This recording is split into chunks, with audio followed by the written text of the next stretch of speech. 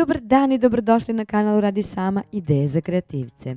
Danas pravimo posnu pogaču na vodi. Kada se ispeče, korica je hrskava, a unutrašnjost rupičasta i meka kao sunđer.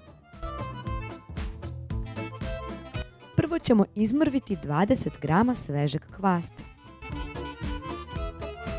a zatim dodati jednu punu supenu kašiku šećera.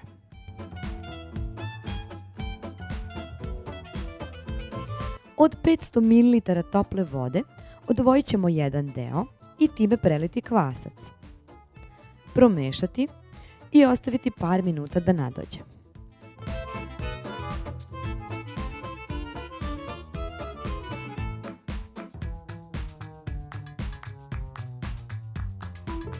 Za to vreme ćemo promešati 500 grama brašna i jednu supenu kašiku soli. Ako želite da pratite nove video recepte, prijavite se na kanal. A ako želite da dobijete obaveštenja kada izađe novi recept, kliknite na zvono.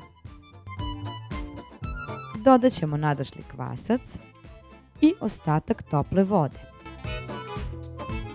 A zatim sve to lepo izmešati.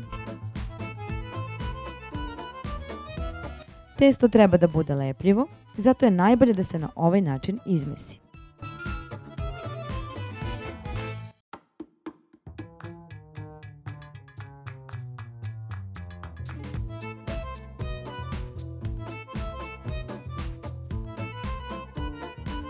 Prekrijte kesom i ostavite da nadođe. Kada se testo udvostručilo, uz dodatak brašna, rukom ga blago premesite, a zatim u okruglu tepsiju stavite papir za pečenje i pospite ga brašnom. Pa prebacite testo.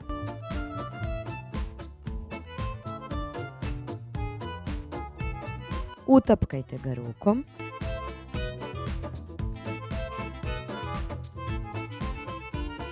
I po želji, oštrim nožem ga možete malo zarezati.